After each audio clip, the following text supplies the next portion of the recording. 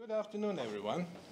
I am Boris Kožnjak, a historian and philosopher of science at the Institute of Philosophy here in Zagreb, and I was kindly asked by the organizer to moderate today's debate, which I accepted with great pleasure.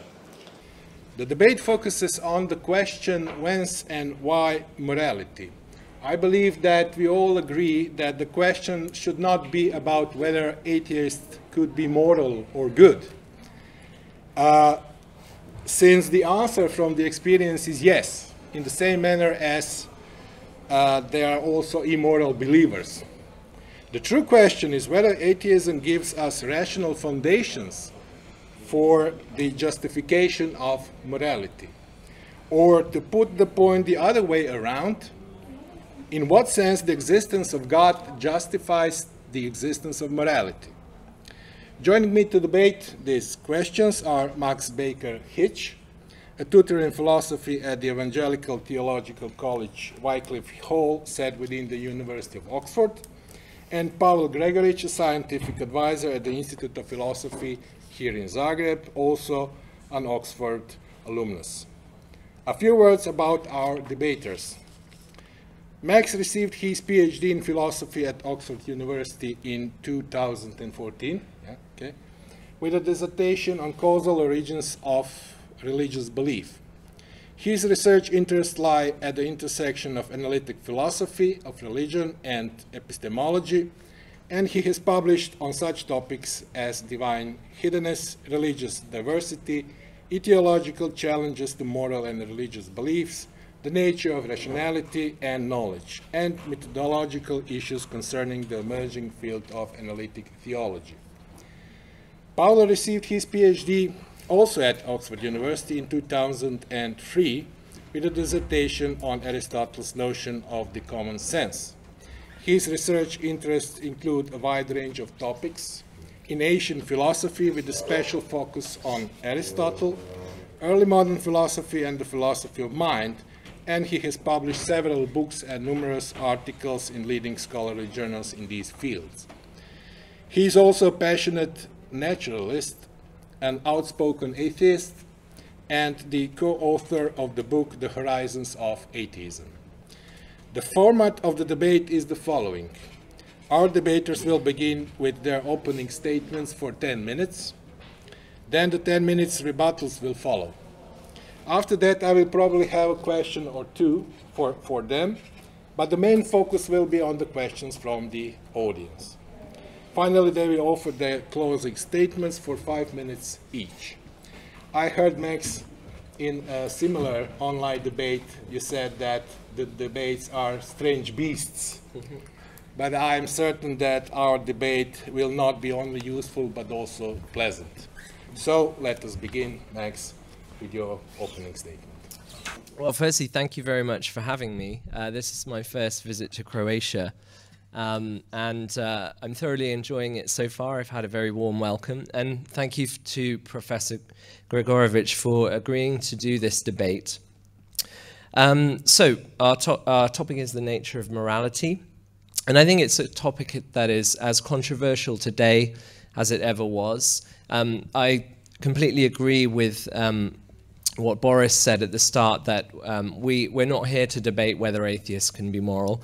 I certainly grant that atheists can be moral.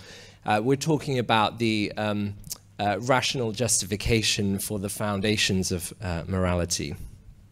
So a philosopher of the mid-20th century called Philippa Foot wrote some words that I find quite striking and that certainly resonate with me about how she reacted when she arrived in Oxford at the end of the Second World War, when the news of the vast Nazi atrocities was just coming out.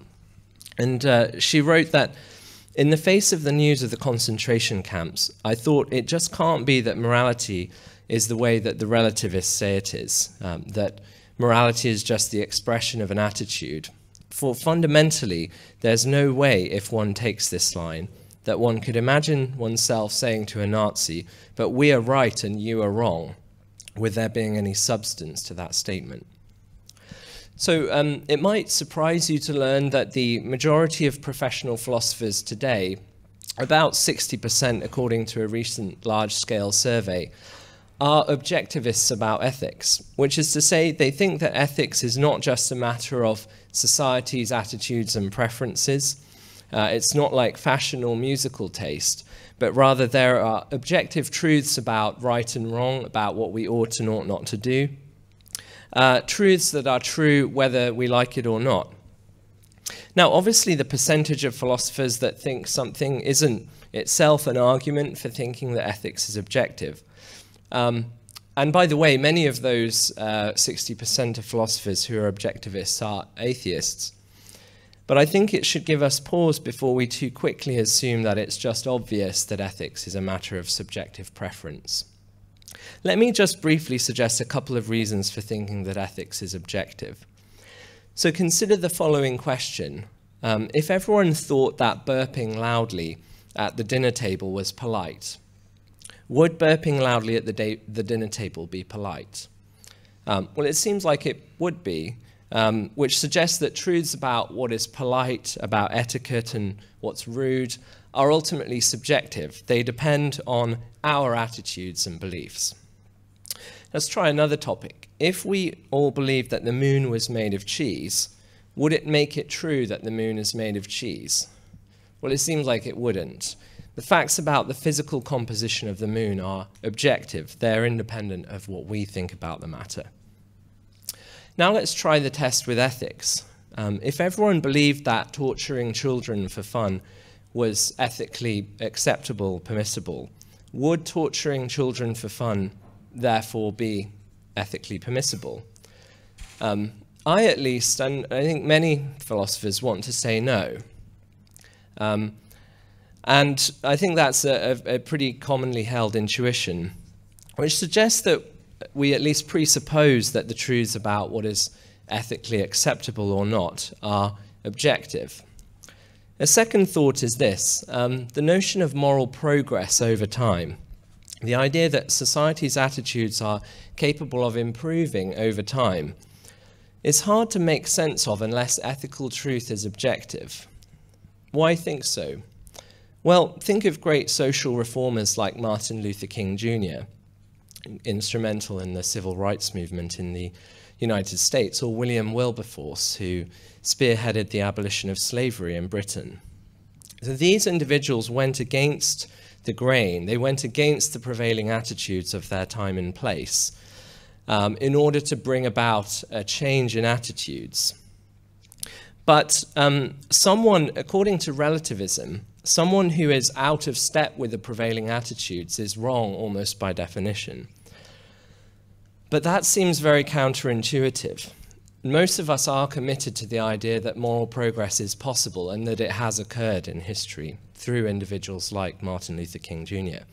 So I want to suggest the notion that moral progress over time occurs presupposes some objective truth of the matter that we're attempting to get closer to.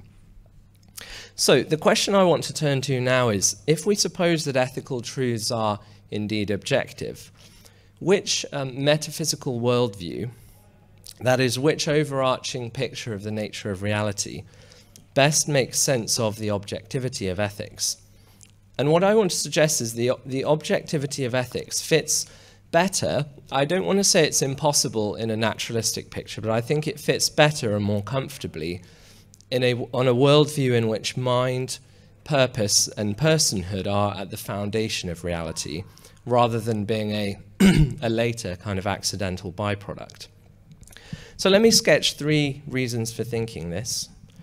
So firstly, it seems that the existence of truths that are prescriptive, that is, truths that say how the world should be, and are not merely descriptive, describing how the world is. The existence of truths of that sort would be quite odd in a fundamentally impersonal and purposeless universe. So again, ethical truths are about not how the world is, but how the world should be. Ethics is not about describing how the world is. And so it would be strange, I suggest to you, if there were truths about how the world should be written into the fabric of an ultimately mindless, purposeless universe. A second thing I want to suggest is that an atheistic or naturalistic worldview has a harder time than a theistic worldview at explaining how our minds would have reliable access to moral truths.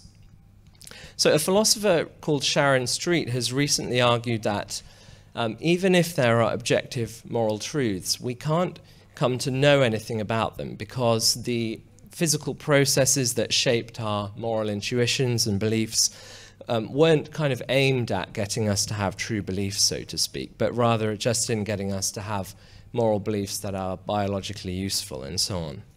And so she argues it would be a very lucky coincidence if humans wound up with moral beliefs that accurately line up with the objective moral truths. Now, what I want to suggest is that Street may well be correct that this is how things would be if atheism is true. However, if God exists, then no lucky coincidence would be required in our coming to have moral beliefs, at least a common core of moral intuitions that approximately track the objective moral truths. A third and final thing I want to say is that I think the notion of universal human rights enshrined in the United Nations Declaration of Human Rights is considerably more at home on a theistic picture than an atheistic picture. So that is, the idea that every single human being has inherent value and dignity fits better with a theistic picture, and I would even suggest specifically with the Judeo-Christian picture. There have been various attempts at grounding the notion of universal human dignity without reference to God. But I want to suggest that the difficulty with these accounts is that they end up saying that human value resides in a certain capacity or ability. For instance, rationality, intelligence, self-awareness. The great German philosopher of the Enlightenment, Immanuel Kant, held that human beings, the value of human beings ultimately reside in our capacity for autonomy, if you like, to govern ourselves. But the problem is that not all humans have that capacity to the same degree, and some barely have it at all. Severely mentally disabled people, people with degenerative brain diseases, tiny babies, are seriously lacking such capacities. Must we therefore conclude that they have less moral value than other human beings, that these sorts of human beings are dispensable? And that is the conclusion that the great atheist philosopher Friedrich Nietzsche reached. And he suggested that without the Judeo-Christian metaphysical worldview, one doesn't have a basis for universal human dignity. And indeed, most cultures and civilizations throughout history, including the great civilizations of the Greeks and the Romans, did not believe in universal human dignity and equality. And what a number of historians, including some very notable secular historians, such as most recently Tom Holland, have argued with force, I think, is that there was something unique and quite radical about the Christian claim that every human being is precious in virtue of being loved by God.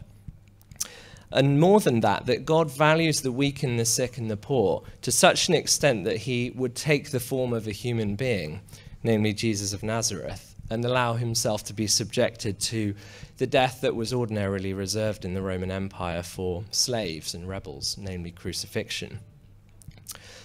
Okay, so just to summarize briefly then, I've suggested that firstly, we ought to be objectivists about ethics.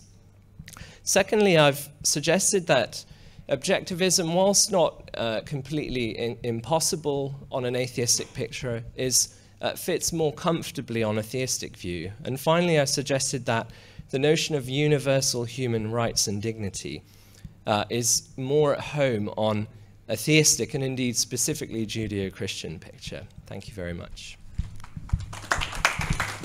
Okay, thanks a lot. Now, I haven't prepared a speech like Max did. That's because I just learned today that I was a former dean of theological faculty at the University of Zagreb. Czech ha alter. They say that I was a former dean of theological faculty, so I should know these things. which means that I can then be relaxed in delivering what I think is the case here.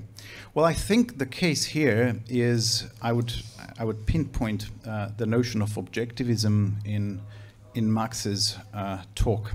In one way, I agree with what he says, that ethics deals with objective propositions, or propositions which have some objective value, but I'm not sure that I would agree with his understanding of what this entails. So Max said that objectivism is about whether things are independent of an individual's view or attitude.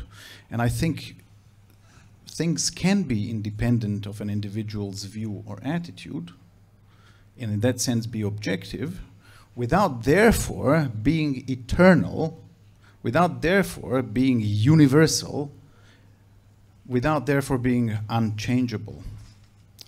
So I'm not a relativist about ethics, as in the sense of being individualist relativist, but I do think that moral norms depend on communities, on, I would say, human beings, not necessarily human beings, but are something that is culturally dependent. Is it therefore merely subjective? No, it's not merely subjective, because it's not up to me, but it is up to my community, and it is where I'm brought up, how I'm brought up, that shapes my sense of what is right and wrong, and my views, rational views on what is right and wrong. So I tend to think that human morality has Darwinian reasons for existence, and Darwinian explanation ultimately. We know that there are Darwinian evolutionary reasons for being good to each other and to act with kindness to each other. And I mean, the most obvious case is of genetic kinship, where it is a matter of transmission of genes. Now that can be on an individual level, it can be on the level of kin selection, and somewhat more controversially at the level of group selection. There is also such a thing as reciprocal altruism, which has been evidenced in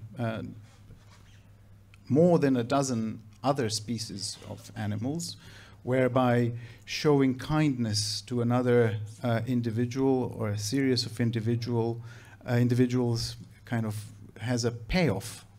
Then the similar sort of kindness is shown to you too. I mean, among the bats, for instance. So it's not only the primates that have that kind of what we could call proto-moral behavior. And there is also something that is called virtue advertising, with its, again, evolutionary payoffs, or payoffs in terms of fitness, which is also evidenced in other species. So I would tend to think that humans are, in terms of biology, as organisms, are not a separate class from the rest of the living world. And I also think that patterns of social behavior among humans should be also on the same sort of continuum with the similar social behavior that can be seen in other animals. Now, if that's true, if there is a continuum there, that means that we don't really need God or some heavy-duty metaphysical machinery to ground moral behavior, because, I mean, something like that can be seen in other species. So basically, theists will say that it is very difficult to conceive of, or it is easier to conceive within a theist paradigm, moral motivation. So you can be, how can you be motivated to be moral unless there is heaven and hell? Ernst Bloch would say that in that case you must be an atheist in order to be moral, because otherwise you are just going along with fear of punishment or with a desire for a reward. And that's not morality. Moral motivation has a different form also. I mean, this argument for moral motivation has the form of the argument that unless there is a higher purpose to the universe, and if there is a higher purpose to humans and their actions, then all moral behavior will be meaningless. I disagree with that, because it seems to me that moral behavior has its ultimate rationale in our interactions with other human beings in various circles of our social lives, and that's where it derives its meaningfulness from. If I was a solipsist, if I was a sole individual in the whole universe, whether I know it or not, then I don't think that morality would exist. Okay, so moral truths. Are there moral truths if there is no divine grounding for it? Yes, why not? There are moral truths, only they are not eternal, they are not unchangeable, and they are not universal, but they depend on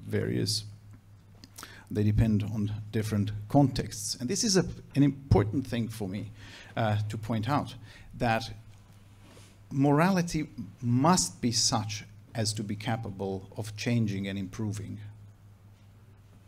In the past 200 years, I believe, we have seen a lot of moral progress. Now, if morality is grounded in objective, universal, never-changing truths, then this wouldn't be possible, would it? So but if you agree with me that there is moral improvement, then you cannot subscribe to the idea that moral truths are eternal, objective, universal, and not susceptible to revision. And then finally, there is this notion of moral agency. Like, so the idea is this: if I live in a determinist world, and if all my actions are just a result of the previous states of the world plus natural laws that govern it, then there is no room for moral agency, which means that we have to believe in free will, in soul, in some supernatural causation, which allows us to step out of the natural world in order to provide real agency. Now, I don't think that's the case. I think there can be moral agency within the naturalist paradigm, but it does require some sort of, I do think that it requires some sort of soft compatibilism. So I wouldn't go down the incompatibilism road. Okay, so to summarize my position, I do agree that one's ethical views in their justification will ultimately depend on one's metaphysical views. And that is why I think it is important for a theist to have his grounding, but also for a non-theist to have his grounding of morality. So some kind of secular foundation or atheist foundation or naturalist foundation for morality is an important thing. And we can find plenty of examples of that, especially in other philosophical traditions. one of them being early Hinayana Buddhism, but a closer one is, for instance, Democritus. Democritus and Epicurus had, I believe, what can be called a naturalistic ethics. I would even go as far as to say that Aristotle's ethics is naturalistic insofar as it does not depend in any way on any notion of God or on any existence of supernatural entities. So we have two worldviews. These worldviews are different. They have different metaphysical foundations. From there, it follows that they have different epistemological foundations, but then they have also different ethics, different anthropologies, very often different politics as well. But that's fine. Okay, thank you, Pavel. And now we're getting to Max. I believe that you have many points of Pavel's opening statements to address. Okay, thank you very much, Pavel. Great, I'll try and say something about all of the key points you brought up. Okay, but not necessarily in the order you brought them up. So firstly, let me just mention quickly, so Pavel, you mentioned that some theists say that atheists have a weaker moral motivation. Just to clarify, some theists do say that, I don't say that, so that's not an argument I'm using. And nor am I trying to anchor the foundations of morality in divine sanction or the idea that we have to avoid punishment. That's not how I'm trying to do things. Okay, so then I think onto the more substantive thing. So Pavel sort of agreed in a qualified way that there's some kind of objectivity in ethics. I think I might have to ask for a bit more clarification here. But it does seem to me that the sort of meta-ethical view that Pavel ended up describing does end up sounding more or less like what those philosophers in the literature who call themselves constructivists or relativists would hold. So Pavel said, moral norms depend on communities, so they are culturally dependent. They're dependent on our upbringing, and ultimately, I think you even said on what my society says. And I think what I would like to say in response to that is that it isn't an adequate grounding for many of the moral commitments that we do all in fact hold. So just for example, there are many societies in the world today that think that female circumcision is perfectly acceptable and indeed a good thing to do. There are societies in the world today where it is thought that women shouldn't be educated, at least not to the same level as men. Maybe they shouldn't be allowed to drive. They basically should not have the same rights as men. There are this isn't just a philosophical thought experiment, there are real places in the world today that think this. You could push the thought experiment, and the Nazis could actually have won World War II fairly easily if a few strategic decisions had gone a bit differently. We could be living in a world now where we all have been brought up to think that eugenics is a good thing, that killing the weak at birth is what is the right and proper thing to do. And I could go on. So in other words, to say, as Pavel says, that ethics is ultimately a matter of what the sort of consensus my society comes to, commits me to saying that I basically can't criticize these societies. At least, I mean, I may be able to stand here and say, well, my society doesn't like female circumcision, but to those people who find themselves in a society that does approve of those things, there really is no basis for criticizing them. And then I think this is the point that Philippa Foot was making when she said that this view is just not good enough. And by the way, Philippa Foot's not a theist. She was making the point that if we adopt this view that says, ethics ultimately is culturally dependent in the sorts of ways Pavel suggested, it is very difficult to ultimately say what's wrong with the kinds of practices that I just enumerated. Okay, moving on to the claim that there's a Darwinian explanation for morality. Now, in a sense, I'm perfectly happy with this. I don't deny Darwinian evolution. And Pavel, enumerated various facets of this explanation. There seem to be, ways in which altruistic behavior conduces to social flourishing and so on. And I'm perfectly happy with all that, really. And I would just say, in fact, if I was forced to say that morality always went contrary to what's good for the flourishing of society, I think that would be an odd view for me to hold as a theist. So, of course, I as a theist want to say that morality does ultimately conduce to the flourishing of society. So it's hardly surprising that we should be able to generate these sorts of explanations. But I do want to stress a distinction that is very important and which often gets ignored in these kinds of discussions about evolutionary explanations of morality.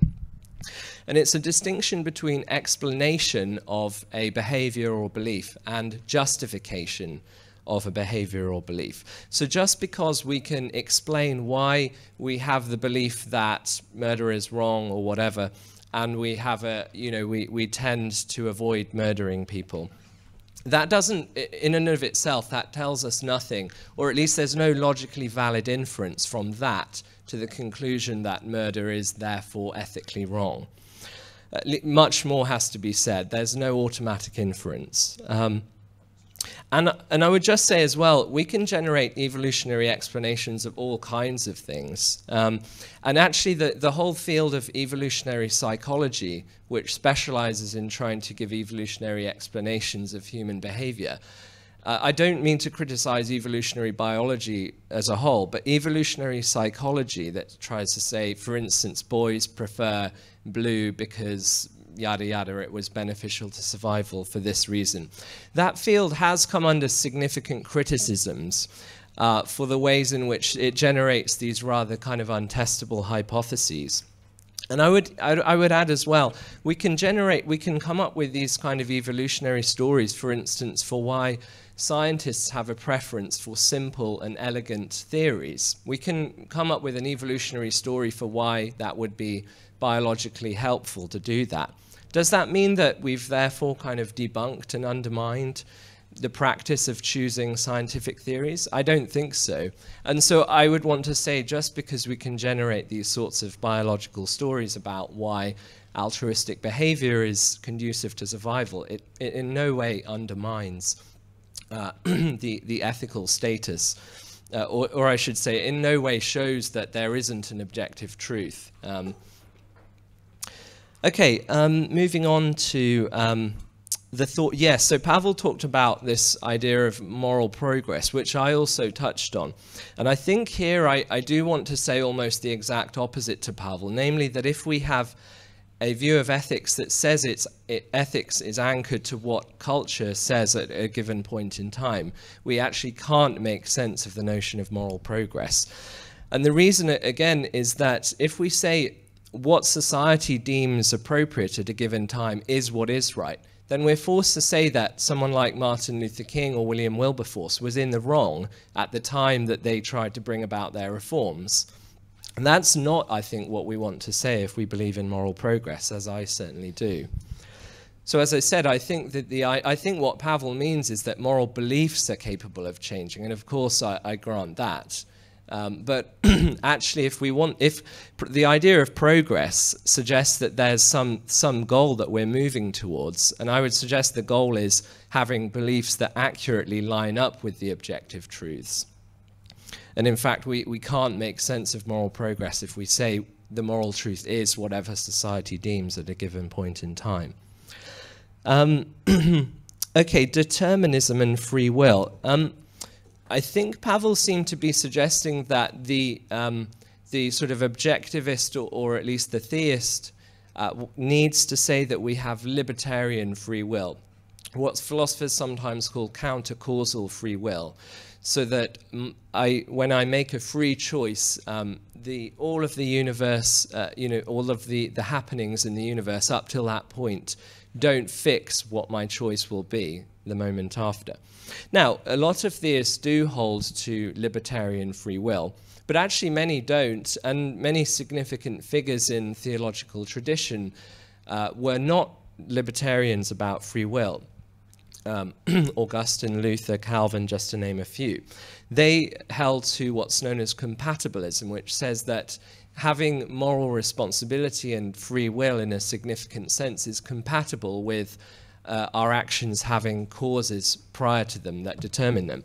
And I'm basically not taking a stance on that in this debate. All I'm saying is the theist does not need to be committed to libertarian free will, as I think Pavel seemed to suggest.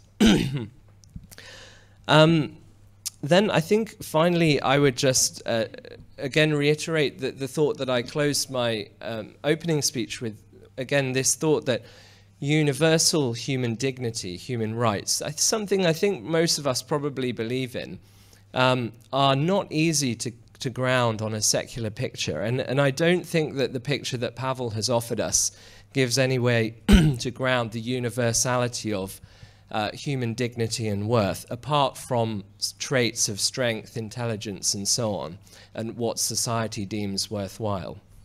Thank you. Justification of individual moral positions or propositions does not need to have a does not need to derive from what is going on in a particular society. So here's what I have in mind. So Socrates went against the popular morality of his own time. Why? Because he wanted to see moral improvement of his society. He thought that there are ways, he was pretty certain that there are ways in which the morality, in which his society, in which he lived, can be improved. Now, it is true that with Socrates, this comes with a certain metaphysical baggage, at least as long as we believe Plato in what Socrates thought was the case. Envisioning the idea of the good or the form of justice which needs to be that's the easier way. So when we think today why female circumcision is wrong, I trust that we do that on the basis of moral intuitions that society should be as welcoming to everyone, regardless of gender, regardless of the situation, regardless of one's social standing, etc., etc. So you are looking from a certain position which you have inherited, having been brought up in a Western liberal society, and then looking into the other society, thinking how that society might be improved in that way or in another. So what I'm trying to say is that regardless of this talk of objective truths, I mean, we haven't heard from Max a single absolute moral truth, such that once this truth was reached, there would be no more moral progress. So what is one absolute moral truth? One that is unconditional. So where have we ever found it? Thou shalt not kill, is that one? Well, depends. I don't think that this is an absolute imperative. If you are threatened by someone and the only way to defend yourself is by taking that person's life, you are justified in taking that person's life. I take it. And in many moralities, perhaps not some orthodox ones or not some extreme pacifist ones, you would be justified in doing that. So what are these absolutes? I'd like to see one. Second, once I hear what it is, how can we be sure that it is an absolute? Where do I have to derive my knowledge from in order to confirm that this is absolute truth? How do I know that? Is it by revelation, or is it by some interior moral light that I have? Yes, I agree that evolutionary psychology has had some facile explanations, but I think this was time gone by 20 years ago, 10 years ago. Now it is a more, I think, more rigorous field of study, and I don't think that we can say, they have only just so stories. They're not just so stories. Many of them have been tested. Jonathan Haidt is one of the evolutionary psychologists or evolutionary moralists or moral psychologists who I have reasons to believe have given us quite valid scientific data. All right. David Hume is one of my favorite philosophers. I failed to mention him. I think his morality is utterly secular, and he stresses something called empathy, which is also stressed by Darwin in his reflections on morality towards the end of his book, The Descent of Man. Empathy as being a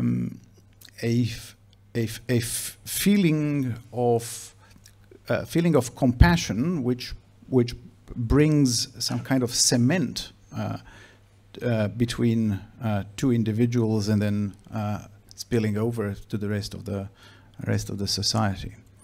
Yes, so training in empathy is a sort of moral education, and a very powerful one.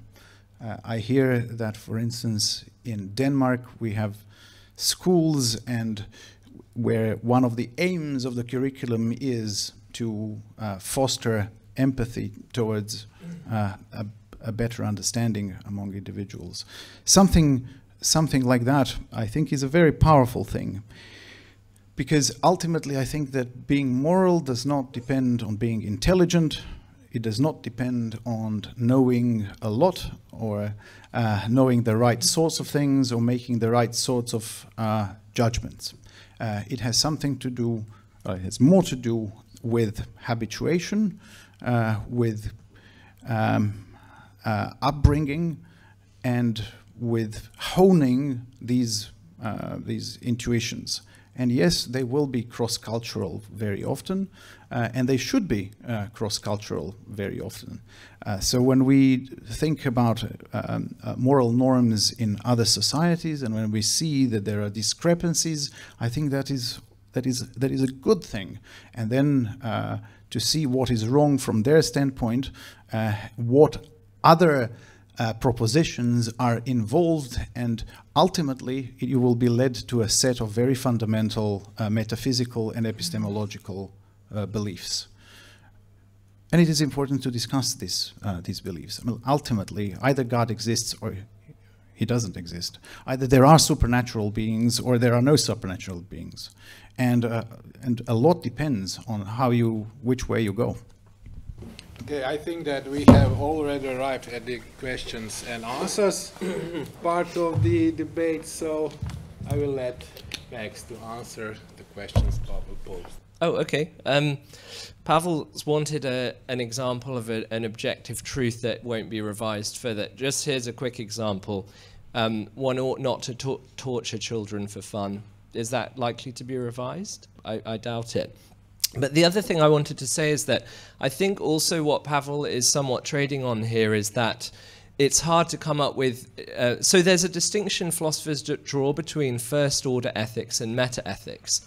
Okay, so meta-ethics is the question of, is morality objective? How do we know about it?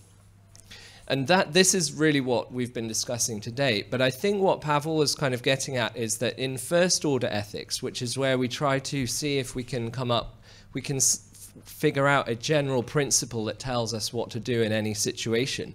Now, there's utilitarianism, there's Kantian theories, and we know that there are difficulties with all of these. Does that mean there's no objective truth of the matter? I don't think so. Let me just give a quick analogy with science. Science is changing all the time in terms of what it postulates about objective reality. So, we had, a while ago, we used to think that space-time was absolute with Newton. Now we know from Einstein that it's not.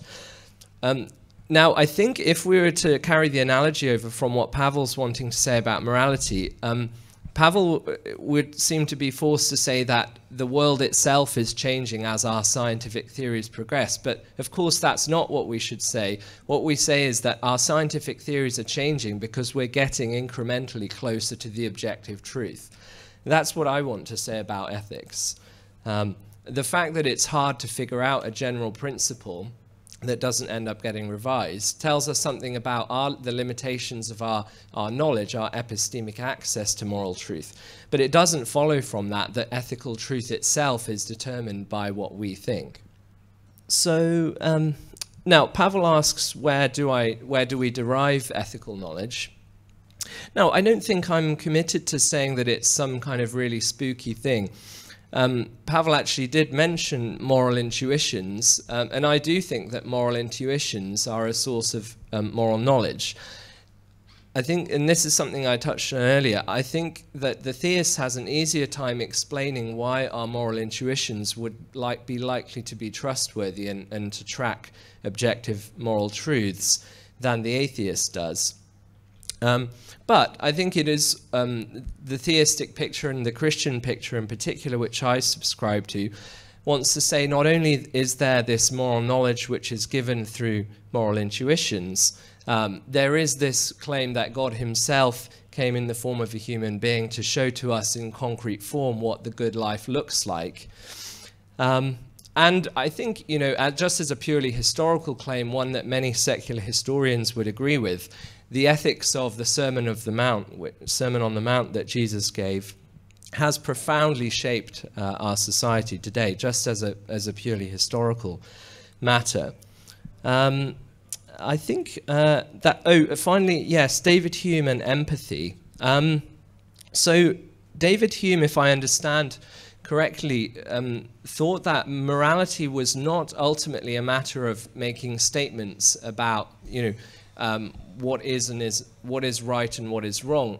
Hume thought that morality was ultimately an expression of attitudes, a little bit like the way that we have tastes and preferences when it comes to food. But of course, Hume recognized that it's not so just dependent on what I think and you think. There is some sense that we all have in common certain ethical tastes. So this position is known as non-cognitivism. Hume thought that it's not a matter of ethical truths at all, actually. It's simply expressions of sentiments. Now, empathy, I want to say, is a wonderful thing. Empathy motivates us to do what we ought to do. And I wholeheartedly agree with Pavel. I think it's something we should try to foster. But I think I simply go back to the question about what is the story Pavel has to tell us about why we should think that empathy is a good thing. Simply pointing to the fact that we have this capacity for empathy, as Hume does, doesn't in itself tell us anything about its ethical status. For any absolute truth that somebody is going to give you, you can make, for instance, consequentialist or utilitarian counter-argument. So it goes like this. So if you had a choice between enabling someone to torture a child for fun, and if that was the only condition in which you can save 10,000 people from alien invasion and being tortured or whatever you wanted to do, are you morally obligated to do it? So, are you going to tolerate a torture for fun of one child for saving 10,000 people? Now, utilitarians are going to say, well, yes, not only that it is morally, that's the way to go, because otherwise you are actually killing or facilitating 10,000 people to be tortured. I mean, these are These are, of course, counterfactual scenarios, and we can go endlessly about them, but they are supposed to just show that there are situations in which you are going not to be so sure about what you proclaim to be an absolute truth. Okay, so that's one thing. The other thing about Christian morality, Sermon on the Mount, yeah, well, yes, that's all very nice. But there is also a line in Matthew which I find really resentful and downright nasty, which Christ says, ho meon metemu katemu estin. The one who is not with me is against me. Now, I don't think this is an attitude I would regard as moral. You're either with me or you're against me, for instance. But then again, a lot of theology has been cherry picking, so I take some things and forget about the others. Empathy, Hume says, is society promoting emotion. So this is something that keeps society together rather than turning it into a bunch of beasts. So the justification for empathy is that it is a social sentiment, inherently social sentiment. Unless you have it, you are not going to be a good or cooperative member of the society, unless, of course, there is some penalty that you are then guided in your behavior to avoid. Well, okay, I'll just say this very briefly. So, yes, so Pavel, just back to this issue of an objective moral truth that isn't going to be revised. So Pavel rightly points out that, utilitarians will disagree with Kantians about, I gave an example, torturing children for fun is wrong, or torturing children for fun is bad. Now, Pavel rightly points out that the utilitarian will say, but if torturing a child for fun would save a city of 1 million, then the utilitarian will say that's what you should do. But here's the thing, even the utilitarian agrees that it's a bad state of affairs for a child to be tortured for fun. And they think that there is this intrinsic badness. They just think that the consequences can, on occasion, outweigh, that there can be even worse consequences that outweigh the badness. But the thing that the Kantian and the utilitarian agree on is that in and of itself, isolating it from the consequences, it is a bad thing. And that, let me say, that's my candidate example for an objective moral truth, and that I think, as far as I can tell, everyone agrees on, and I don't think that that's likely to be overturned. And again, just back to the point that the fact that it is difficult to arrive at a general theory that tells us in every situation the sort of formula to work out what you should do, and it is difficult, I don't think it follows from that that we abandon the idea that ethics is objective, no more so than the fact that in science it's hard to arrive at theories that are never going to be overturned in 50 years' time means that we think that the world itself, the physical world, is not objective. Yes, we can agree that it is a bad state of affairs, but for different reasons. So a Kantian will say this is a bad state of affairs because torturing a child is basically quenching or destroying even the possibility of a person becoming an autonomous agent. And then utilitarian is going to say, well, it's a bad state of affair because it causes a lot of suffering, and this suffering is unnecessary. And what I like about a utilitarian position is that this suffering involves only that this is a sentient being, not that it is an intelligent being. So that on this utilitarian grounds, you would also say that it's a bad state of affair if you torture a cat or even a fly. Whereas on Kantian, well, it doesn't really matter because they're not autonomous agents, they're not persons. And it's not suffering, it's autonomy. So there are different, I mean, there are different ways to go analyzing this, how bad it is and why it is bad. Thank you, Pavel. Thank you, Max. And now we will take questions from the audience. I believe that we would have an opportunity to continue the debate. Okay. So first, actually, I have two questions, and pardon my English. That might not be in the best shape. First question is actually for Professor Gregorić. Proposition, I would say that proposition, it's one ought not to torture child for fun is universally true. So that is universal moral truth. And if you say, and if you put it into a utilitarian dilemma as you did, it becomes a completely different proposition. One ought not torture a child for fun in order to save a million lives. That's not the same position anymore. So you have a different position. You have a dilemma. One ought not torture a child for fun. That's not a dilemma. So I think that one would, always actually agree with that proposition. And here's actually a second question. Sorry if this is taking too long. Second question for Professor. For Baker-Hytch. That's right. If you look at the rightness or truth in that proposition, one ought not torture the child for fun. And if you ask yourself, why is that universally true? If you look at the data, the scientific data that Professor Jonathan Haidt showed in numerous books, it shows that we humans, through the ages, developed in a certain way, and we developed in such a way that we know that good life, certain patterns of behavior lead to good life.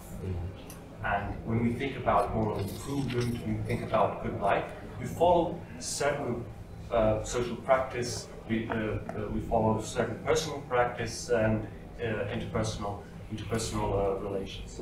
So from that perspective, if the ultimate question of ethics is how one should live, how one ought to live, and how one should live, and if you have the moral evolutionary perspective, which tells you certain patterns of behavior, culturally, individually, interpersonally, leads to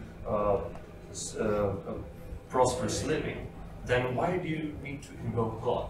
I mean, I'm a theist, by the way, so maybe you could help me out. Why do I need God in the picture if, culturally, different cultures, there's a great overlap. We all, there's a human universals. Yeah. We all, more or less, if we live in a similar way, we're going to feel good, we're going to prosper. And, Western society is, we would say, the most developed society. So, we tend to empathize. We really empathize. We see this as something good, but that's all based somewhat in our emotions, in our intuitions, which are evolutionary explicable. So why do I need God to live a good life, to know what's true? Right? Okay, so sorry. That's fine. Shall I go first? Or? I think that's... I can go first. So I agree that these are two different propositions, and they will be evaluated differently, again, by various ethical systems, right? So the proposition, one ought not to torture a child, is something that utilitarian is going to agree with, as much as a theorist of deontology or a virtue ethicist. But the explanation is going to be different. Now you say, once we put a proposition in the following way as a conditional, well, it's either that or you're going to kill 1 million people, thereby you have a different, yes, you have a different proposition, but its validity or its persuability should be absolute in the case of absolute morality. So, so no amount of possible world scenarios should be allowed to soften the imperative of going with that proposition.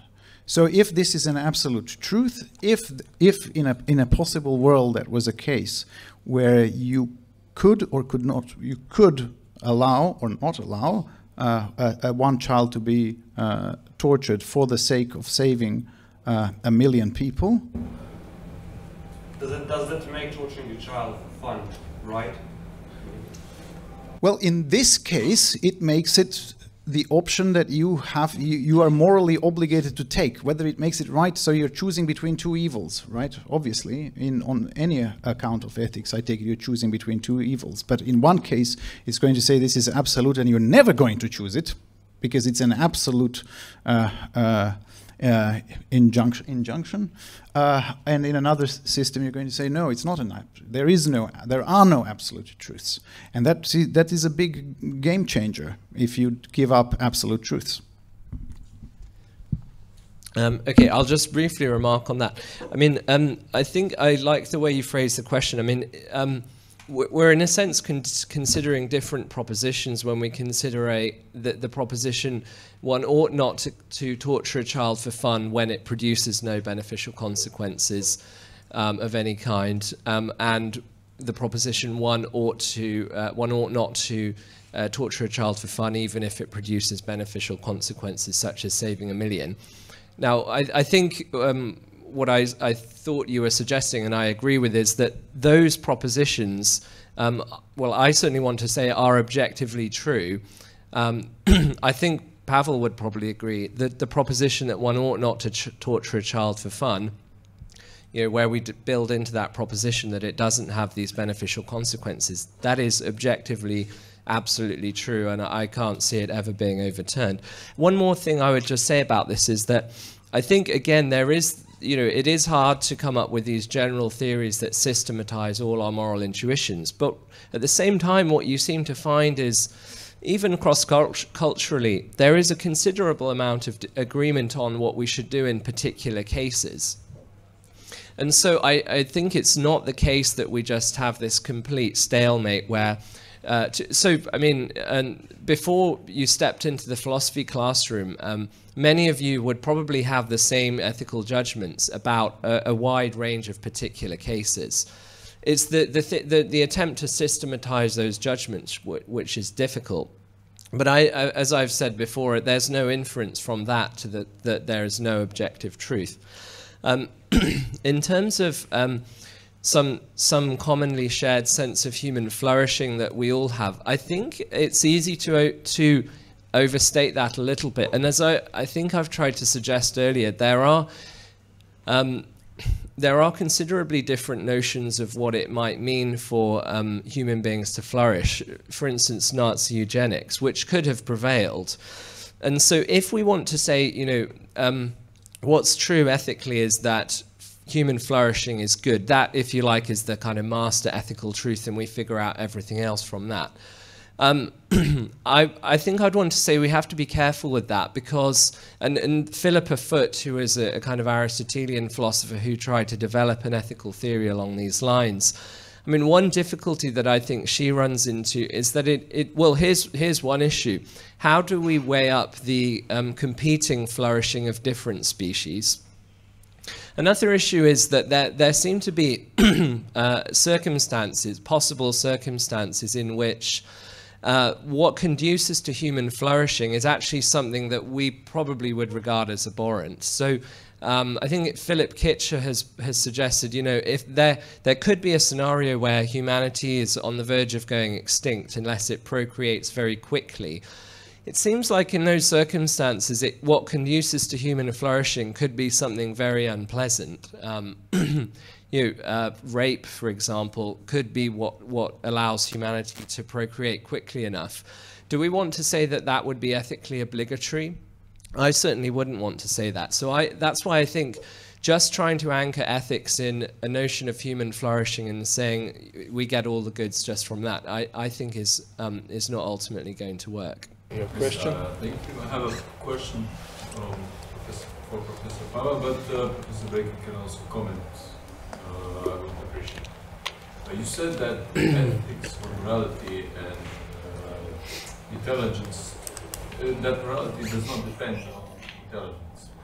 I would briefly like to challenge that notion because it seems to me, and I would like to hear your comment, that more intelligent people have a greater capacity to predict the outcome of their actions, and therefore a greater responsibility to think about it, and therefore the greater capacity to be moral.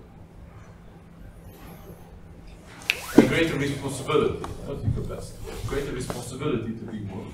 Because intellectual honesty or dishonesty exists exactly because of that.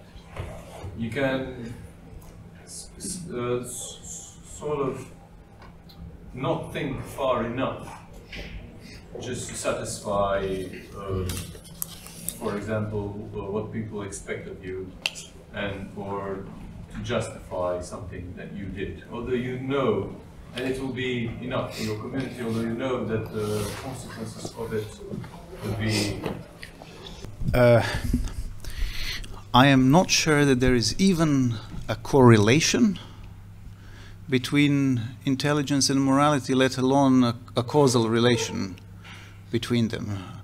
I think we can adduce a number of instances where you have very intelligent people being morally rather ill-minded, and you can have some very well uneducated or not particularly high Mensa IQ scoring people who do behave rather morally. So I don't think that there is even correlation. I mean, if we look factually now, I wonder if you wanted to talk about normatively whether being intelligent somehow imposes extra moral. Yes. That's my point. Whether it. Okay. It So makes you more responsible. whether it makes you more responsible. Okay, well, I would need to think about this, but one reason to say yes is the following: being more educated. Let's not talk about intelligence because I'm not sure what it is. But being more educated, certainly, if you've received education which is like higher education from your society. I mean, in a way, you have to pay it back. In that sense, maybe that imposes extra requirements on you just because society has given you something. You are a beneficiary of something that not everyone has. In a way, you have to pay it off somehow. But I don't know. This is a complex thing. I just want to say that I don't think that direct. Causal and even a correlation between intelligence and morality. I think I agree with what Pavel said. Okay, further questions?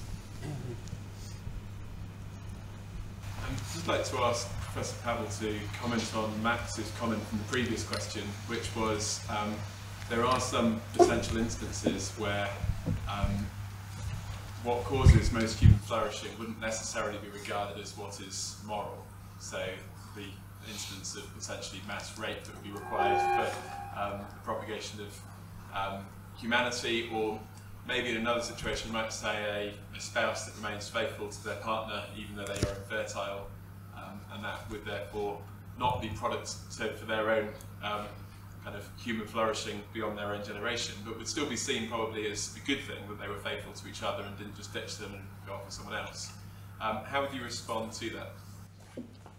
So there are two different examples here, right? As to the second example, the reason still to be faithful, although the other person is your partner is infertile, would be, I mean, a whole range of things. I mean, it can be bound in just plain emotion that you have for this person. Secondly, you can by standing together with your partner, you are manifesting a certain way of life or your system of values, and you want that it's a kind of virtue signaling, which is an acceptable thing.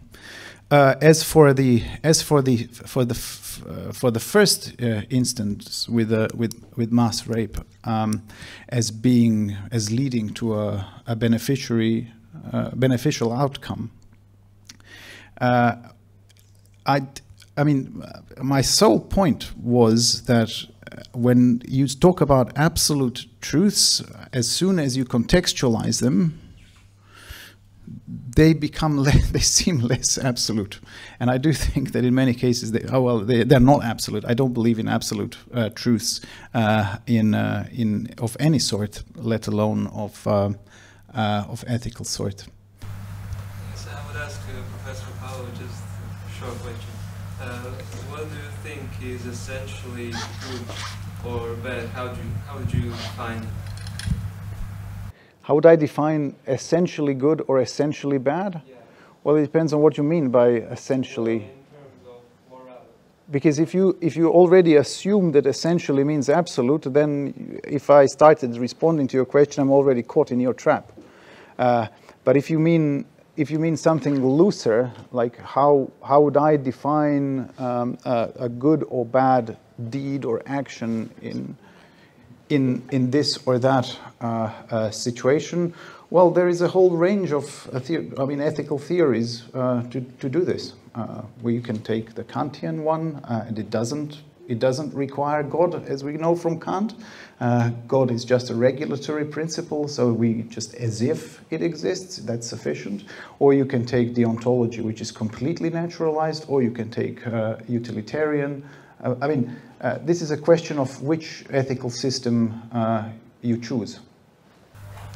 So let's assume that there is no God, or for you, Professor Gregorić, and Professor Baker, you can assume there is a God. And can you name one moral value in today's Western society that is, I would say, the highest principle in comparing to the other values?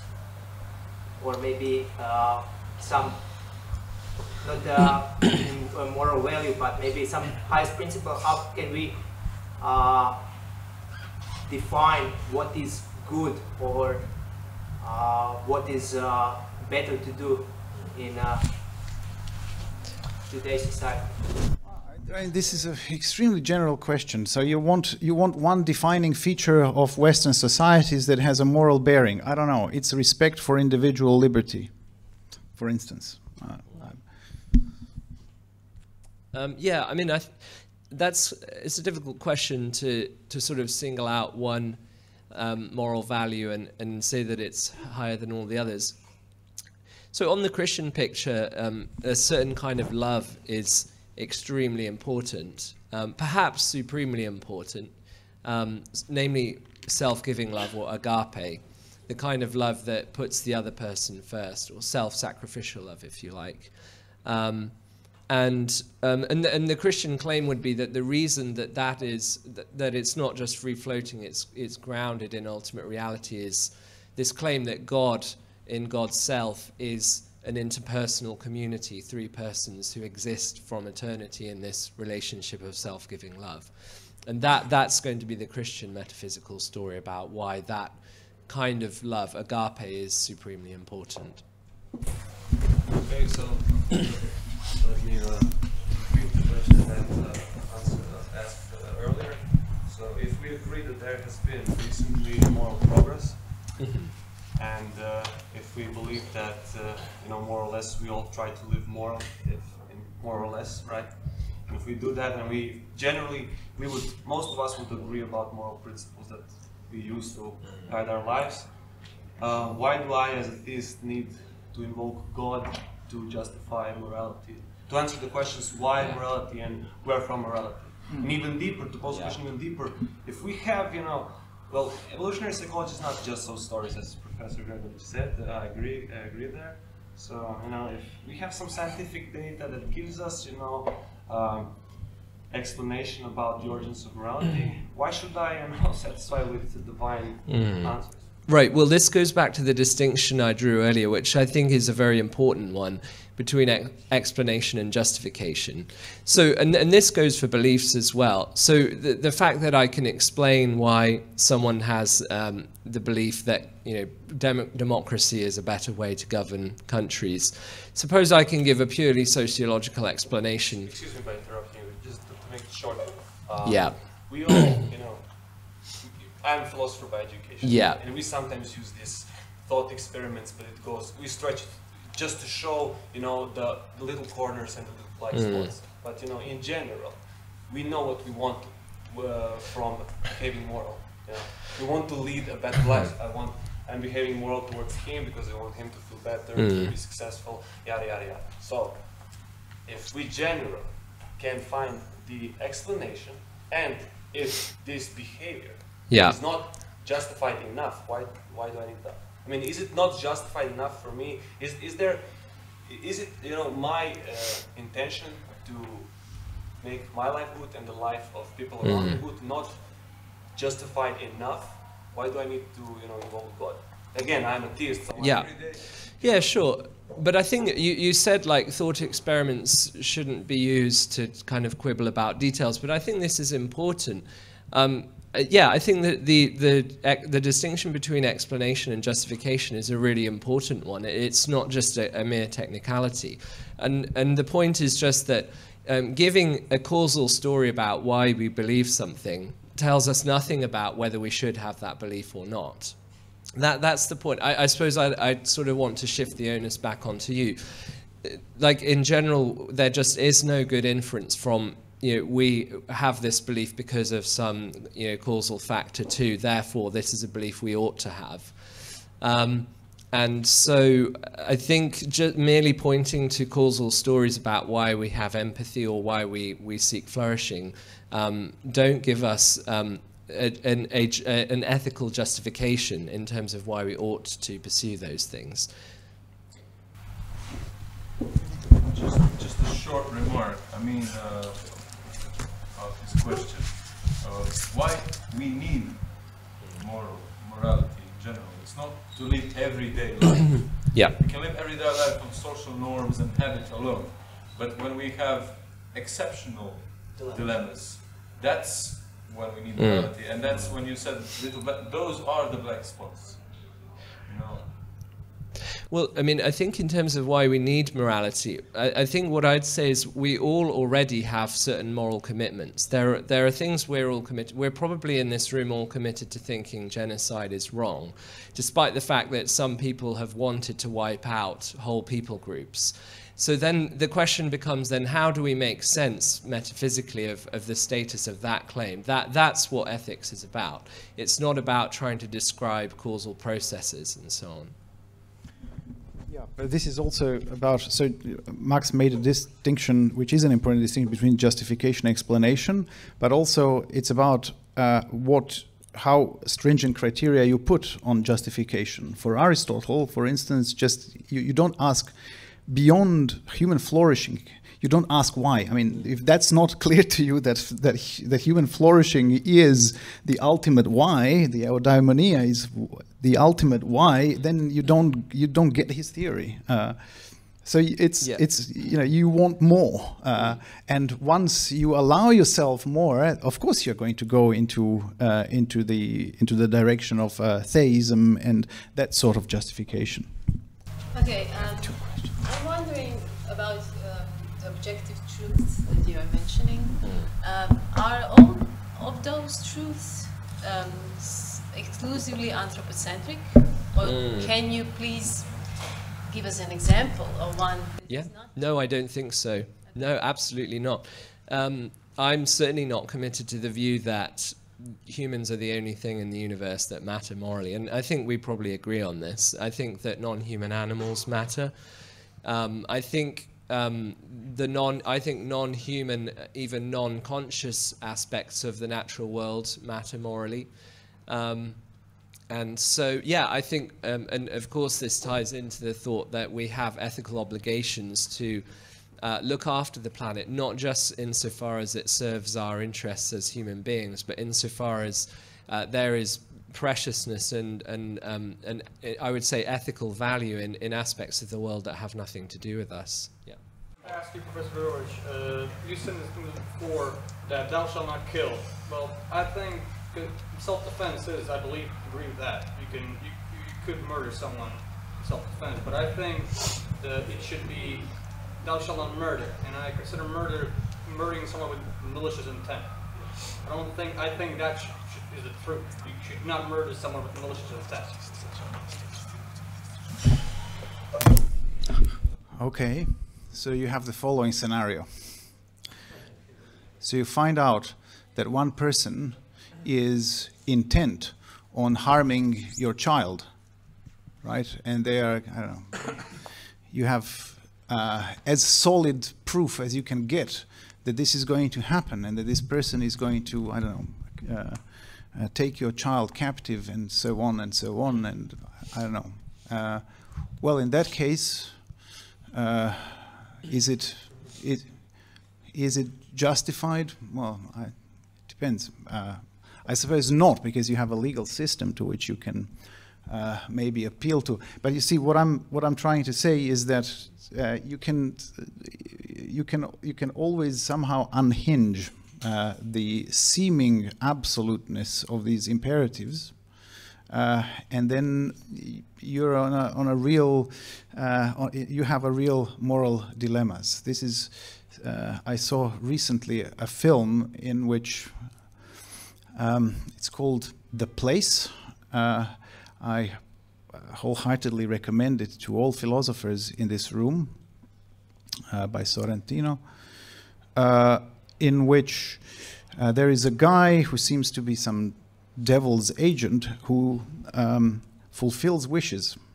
So you come with whatever wish you want, and he gives you what you need to do for that. Some of his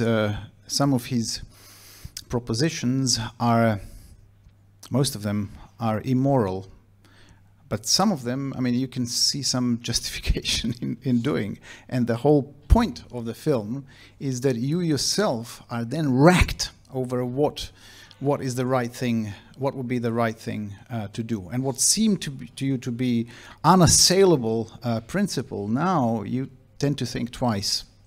And just to finish up, I think that our moral intuitions are honed by these moral dilemmas, and we should engage them. We shouldn't fear them. And I don't think that, you know, if they remain unsolved, or if they still make you uncomfortable, that's a good sign. In closing this debate, allow me one personal remark as a philosopher of science. Namely, we philosophers of science well know that things can work without knowing the rational justification. They are explainable but not justified enough. I hope that the same thing is also with morality. I wish to thank our debaters and also the organizers and you, the audience. Thank you very much.